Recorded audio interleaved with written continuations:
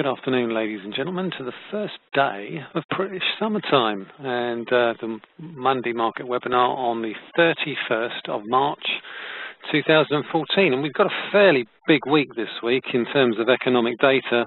Obviously, today is the last day of the quarter. It's been a pretty good quarter across the board for equity markets, all up on the quarter for the first 3 months 2014. When you consider the backdrop that we've had, obviously uncertainty in Crimea, the Ukraine, as well as concerns about emerging markets, probably not done too badly given the fact that the Fed continues and will probably continue to do so its tapering program. Still have risks, obviously, concerns about Chinese growth, concerns about the effect that any recession in Russia will have on the German economy, and obviously a slowdown in emerging markets as a result of the increase in interest rates that we've seen in countries like Turkey, Brazil, India, and political instability in Thailand and Indonesia. So, against that backdrop, I think the equity markets have done fairly well, and as a result, I think it's going to be very interesting in terms of the economic data that we've got out later this week as to whether or not these gains can continue to be sustained. One of the surprising factors I think that we've seen over the past few months has been the outperformance in Italian and Spanish markets relative to the more developed markets, the G7 markets of the UK, the US. Again, we've seen new all-time highs in the US, but we continue to struggle near 1885. The DAX is continuing to struggle below its lows that it put in the first month of this year. So I think at the moment the expectation is, after last week, is that the expectation is that potentially we could see further easing from the ECB. We could also potentially see further easing from Chinese authorities because of concerns about a slowdown in growth there. And I think there's an expectation, and I think this expectation is somewhat misplaced, but I think there's an expectation that the ECB and the Chinese authorities will step in as the Fed starts to step back. So what could drive that? Well, the first data point that we've seen today and this week has been a very weak Eurozone CPI number.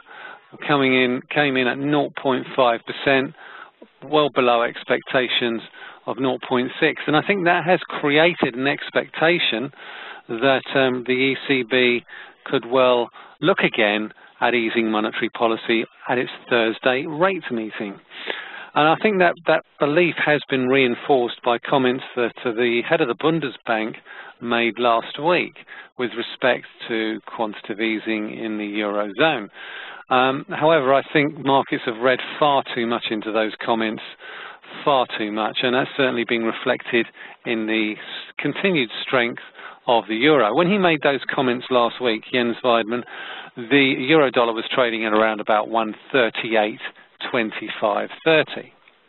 Now, we have seen a little bit of a weakening since then, but that has since been reversed, and it was reversed once again this morning. If we look at the short-term chart on euro dollar, we saw a little bit of a spike lower as Eurozone CPI came in below expectations, but core prices remained pretty much the same at 0.8%. And even if you put Jens Weidmann's comments to one side, and to be quite honest, I think you should, because I think ECB policymakers are looking at talking the euro lower, and I think letting the QE genie out of the box for a little bit of air was part of that strategy. Because I certainly think that nothing really fundamentally has changed with respect to economic conditions in the euro area. Mario Draghi, the ECB governor, has gone to great lengths actually to suggest that the weakness in CPI has been largely as a result of weaker energy prices, and that was certainly the case in this month's figures. So I don't really think that is going to change perceptions about the direction of inflation going forward, and I certainly think that any expectation that certain people have about the ECB making a policy change at this week's meeting, are probably overstated. Now watch me get egg on my face as they go and do exactly that on Thursday. However, I think you've got to put this particular headline figure in the context of last month's ECB rate meeting. And last month, the ECB brought in new inflation forecasts for inflation within the euro area. They also brought in new growth forecasts. So if they then go and cut rates at this week's meeting, 1 month after bringing in new inflation forecasts, I think it would erode their credibility an awful lot.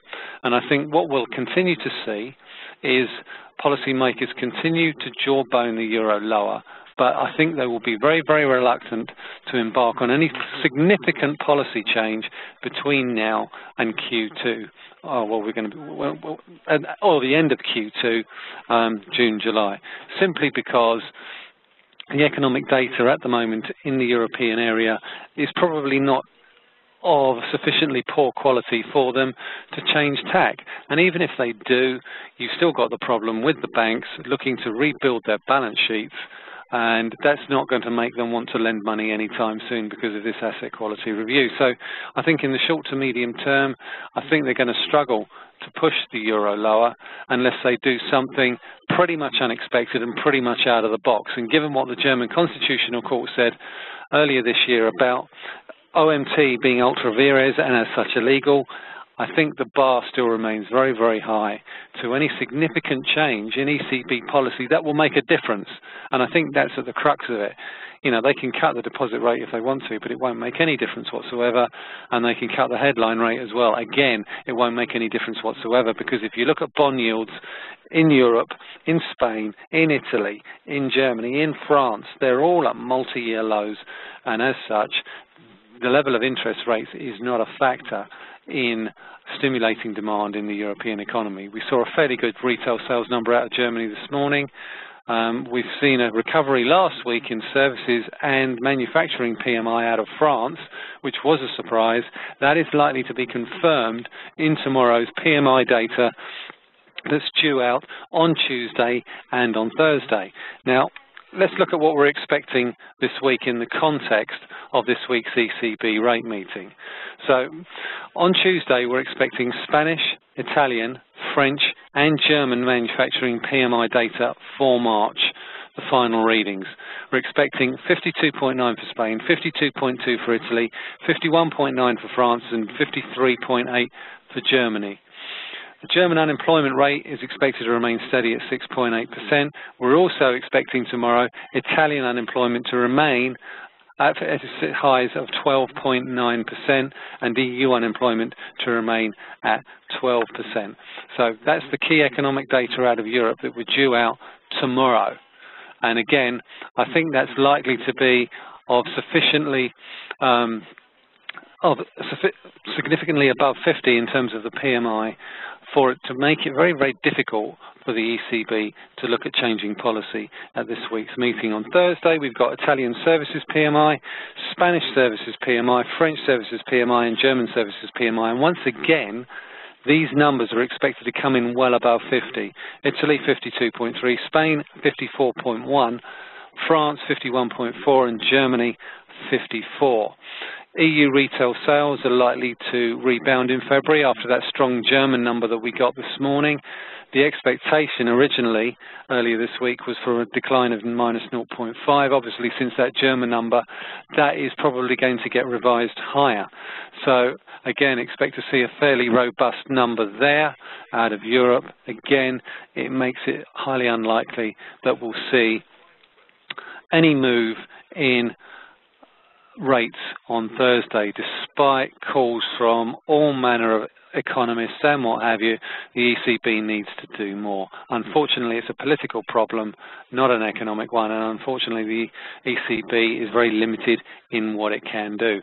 And I think that, more than anything, is going to limit the downside in euro-dollar. The key support for me in euro-dollar is round about this level here. It's around 137. It's the March lows. We held it on Friday. We're above it currently today, and you can see that when you draw the line through there, 137.05. figure 5, 137. Below that, we've got a long-term trend line support coming in from the July lows last year. And again, that is probably going to act as key support as well. And that currently comes in, if we look at our daily chart here, I can just basically draw the level mode in there. That comes in around about 136.5.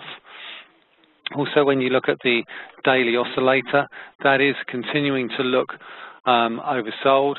It looks as if it could well be starting to form a little bit of a base, as such, it remains very. I think it remains very doubtful at the moment that we'll see an aggressive sell-off in the euro dollar. And even if we do break this 137 low, we've still got that key support level there coming in around about 136.50. So while above 136.50, the current uptrend in euro dollar is likely to continue, irrespective of what US economic data does and the trajectory of US economic policy. And if you want any clues as to the direction of US economic policy, Janet Yellen is giving a speech later today on monetary policy, and markets will be looking for any further clues after her comments about 6 months. Those 3 words, around 6 months, from the end of QE to a potential rise in interest rates. So markets have shrugged that off a little bit, but it certainly has helped push US Treasury prices lower in the short to medium term. And we can see that from my government bonds watch list here, because what we've seen, not only in the 2-year note, but the 5-year note and the 10-year note, is the bond prices on all dropped below their 200-day moving average. The 2-year note was the last to do that last week, and it continues to push lower on the weekly chart as well. Now, if we look at the chart on a candle chart, we can also see that's borne out as well here. If we look at the 10-year, we can see that there's key support on the 10-year Treasury price at 124.50. If we break below this 124.50 area here, that should signal high yields. Now, at the moment, high yields in the US are not really being reflected in a stronger dollar against the euro or against the pound. And the reason for that, I think, is quite simple. Even though the Fed is tightening monetary policy ever so slightly, the reason the dollar is not gaining against the euro is one of to do with size of balance sheets. The Federal Reserve is continuing to grow its balance sheet, albeit at a slower rate per month, now at $55 billion a month, whereas the European Central Bank is continuing to shrink its balance sheet. So on balance sheet size alone, the Federal Reserve is essentially still loosening, and that in essence is why the euro is not weakening against the dollar. Whereas if we look at, say, for example, something like dollar yen, it's a slightly different story, because in April we're getting a consumption tax change in Japan. That's likely to feed in to further potential easing in dollar yen, or from the Bank of Japan in particular, and as such it's likely to see dollar yen break above this resistance line here, which at the moment has managed to cap all the gains and could well see us move back to the highs that we saw in March around about 103.80. The big level on dollar yen, we all know about that. I've talked about it at great length in previous webinars. It's around about 105.50.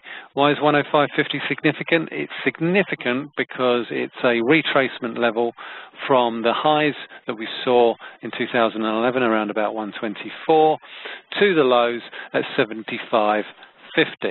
If we break through 105.50, ladies and gentlemen, then I think that's really a good marker for a move to 110. But while we're below 105.50, then I think the potential for further range trading remains quite high, because even accounting for the fact, or even factoring in the likelihood that we're going to get this consumption tax change or sales tax change, in Japan, it's going up from 5% to 8%. It's the equivalent of our VAT. It still remains at a very, very low level in Japan. 8% sales tax. You know, I wish we were paying 8% sales tax. We pay 20%. So I think it's long overdue.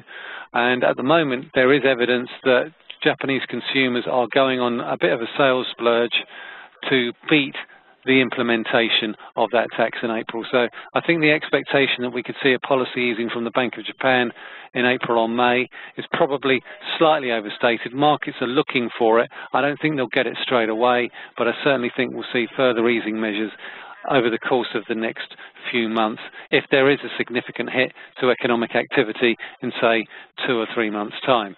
So we've moved above 103. We need to now get above 103.80 in the March highs to kick on towards 105.50. In the short to medium term, there's very, very strong support around about 101.70.80 in dollar yen, and at the moment I think that's really the range trade.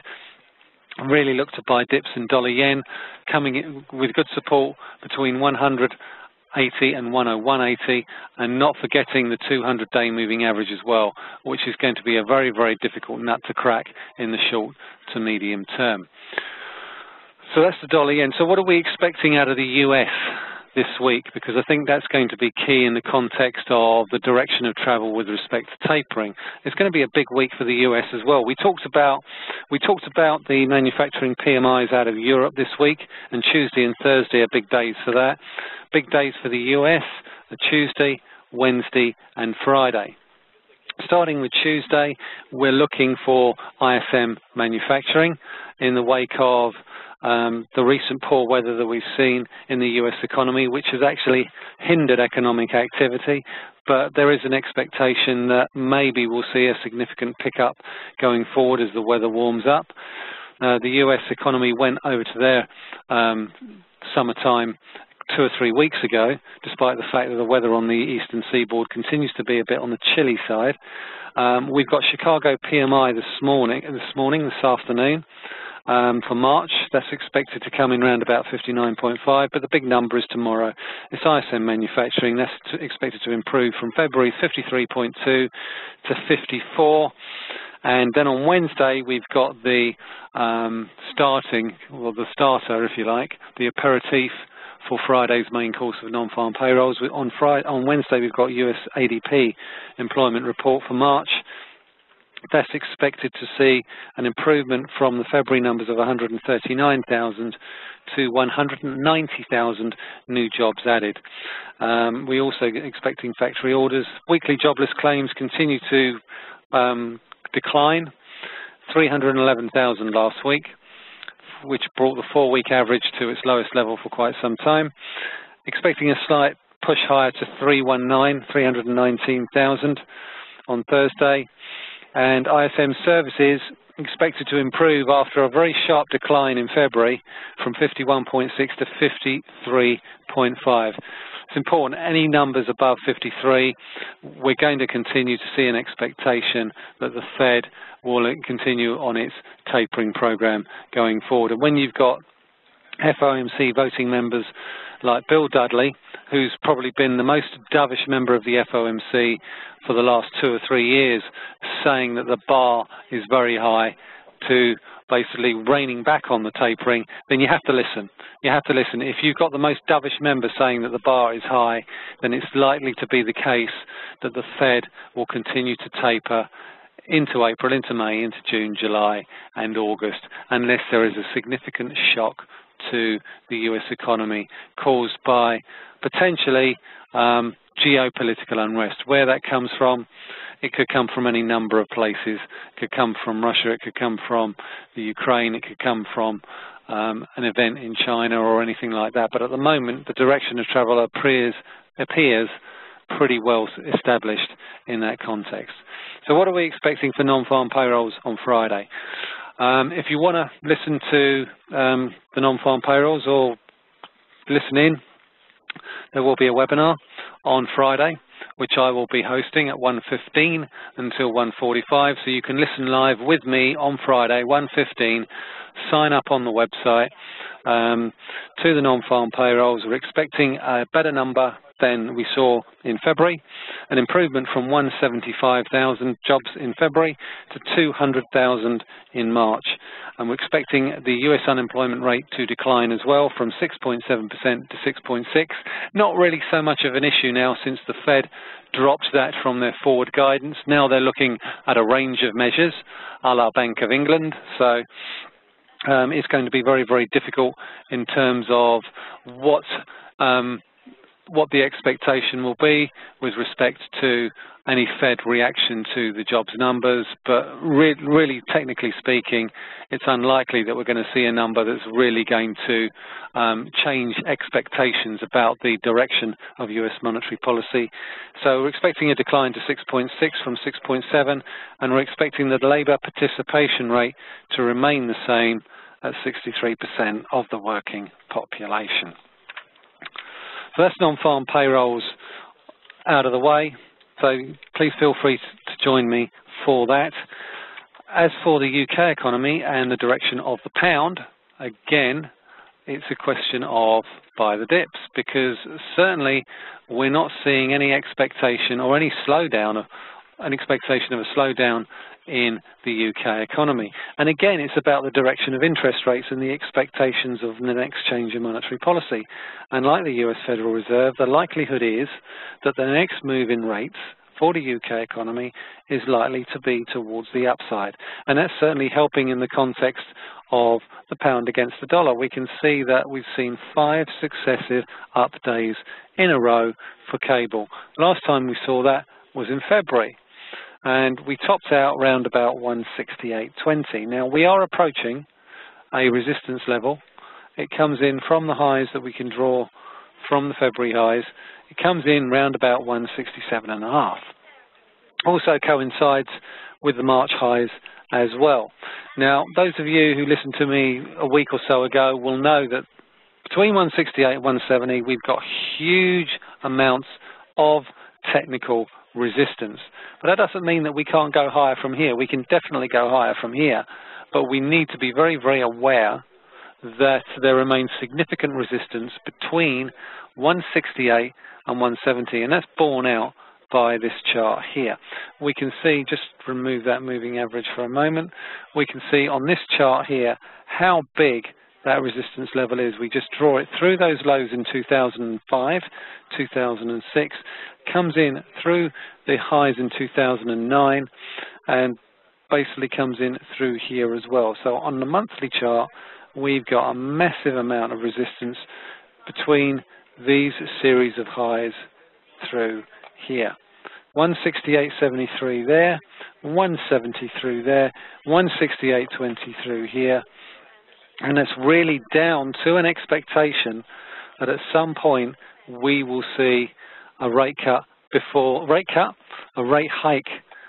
the ECB cut rate. So what does that mean for euro sterling? Well, it means that euro sterling really has to weaken over the short to medium term. I can see no other reason to buy euro sterling unless you're short of it.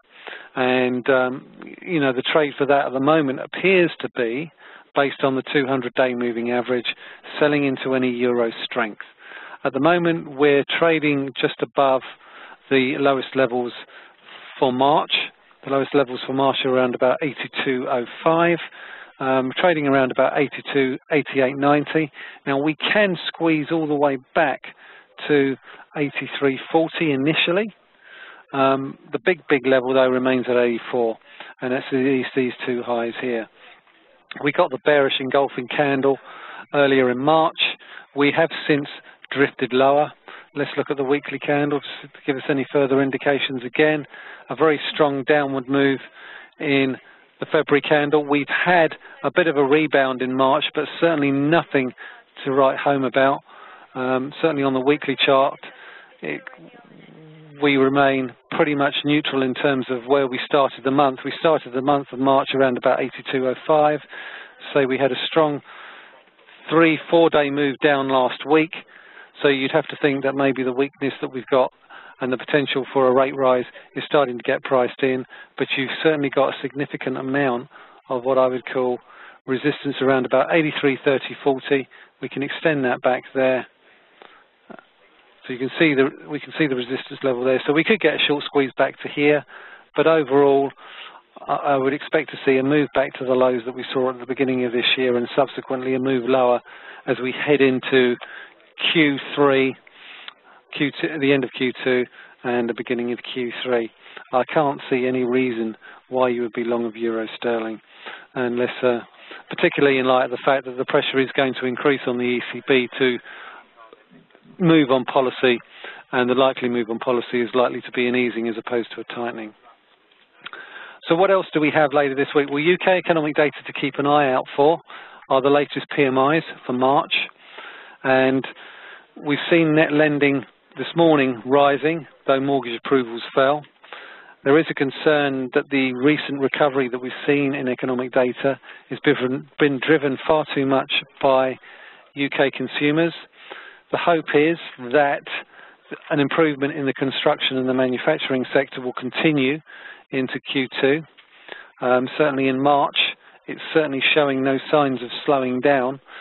The manufacturing PMI for March, which is due out for tomorrow, is expected to come in round about 56.5, a slight reduction from the February 56.9.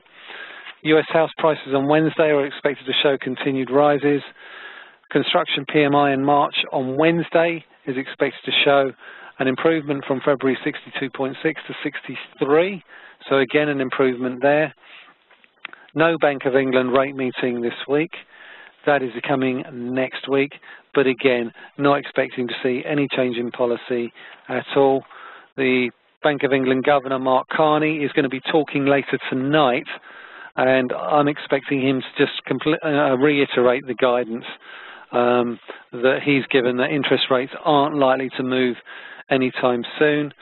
But having said that, when you've got one of the most dovish members of the Monetary Policy Committee in the form of David Miles saying that consumers need to start thinking about when rates are going to rise, you've got to think that they're going to come sooner rather than later.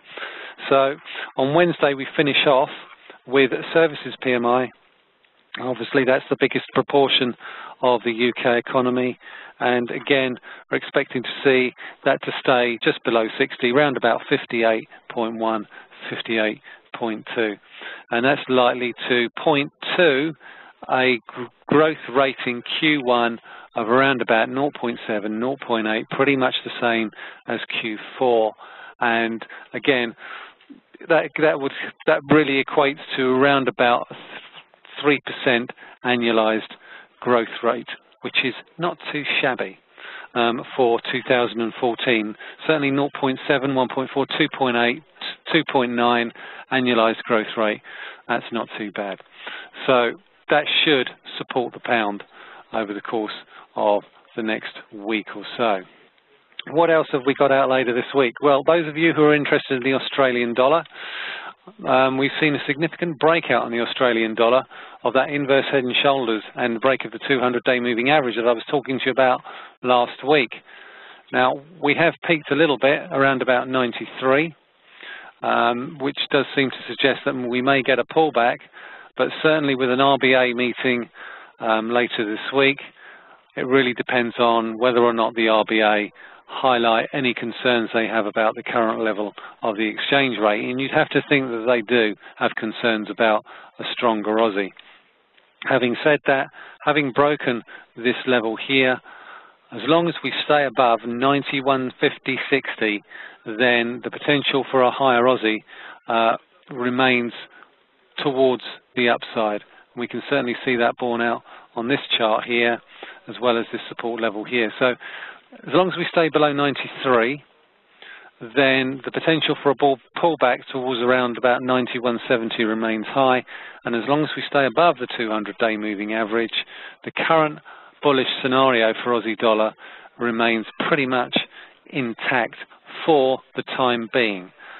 Irrespective of what this oscillator is telling you, the trend is up, and as you can see, if you try to pick the top in this earlier this month rather, you'd have ended up being squeezed all the way. And now we're above the 200-day moving average.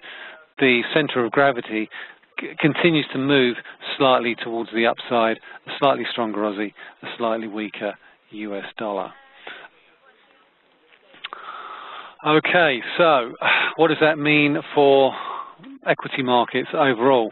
As I say, we've seen the Euro Stoxx 50 hit its highest level since 2011, but at the moment the S&P 500 continues to remain capped by the highs that we saw at the beginning of March. And I think really it's all about earnings expectations now. Let's look at this chart here, and we can see that we're starting to get a little bit of what I would call compression. So we've got a nice little triangular consolidation here, ladies and gentlemen, and I'm still of the opinion that for us to see really strong gains above 1885, 1900, we need to see an improvement in earnings.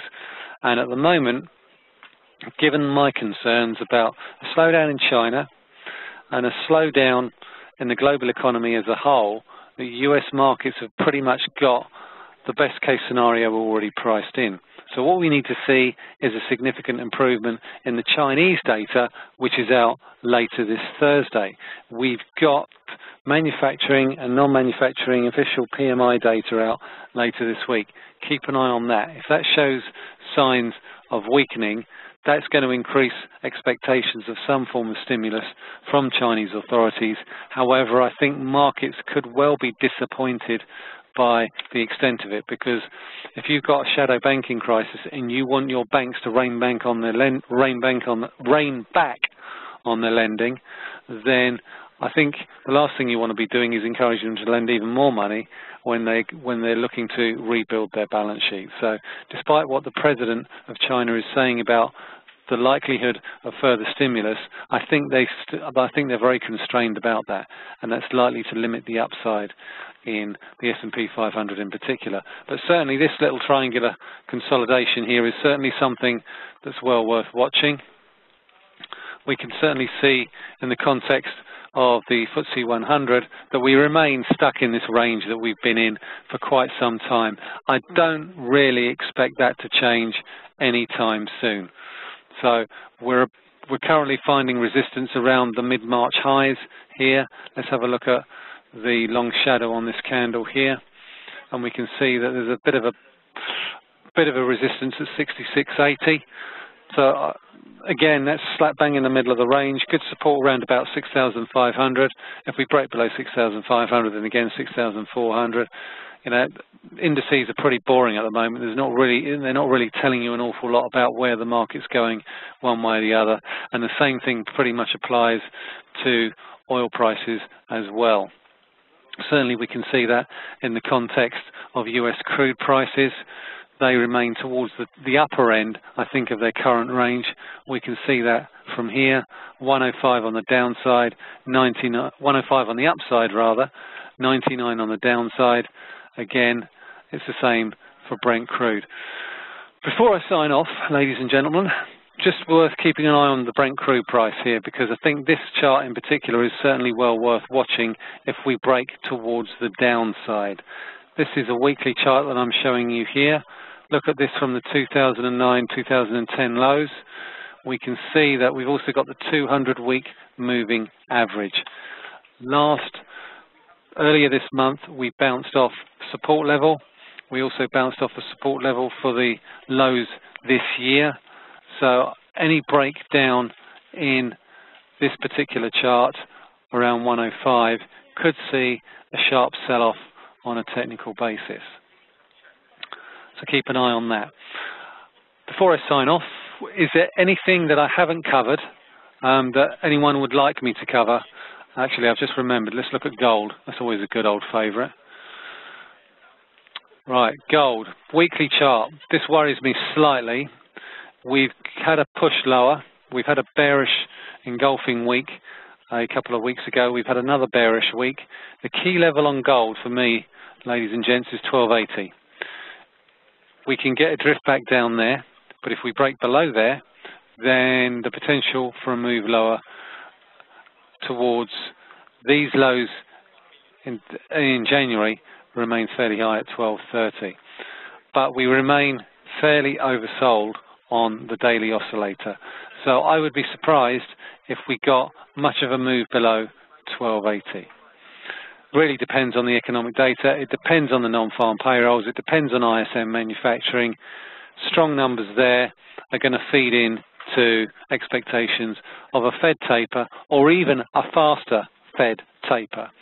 And that could well be on the cards, especially if US hawkish policymakers talk about accelerating the tapering process.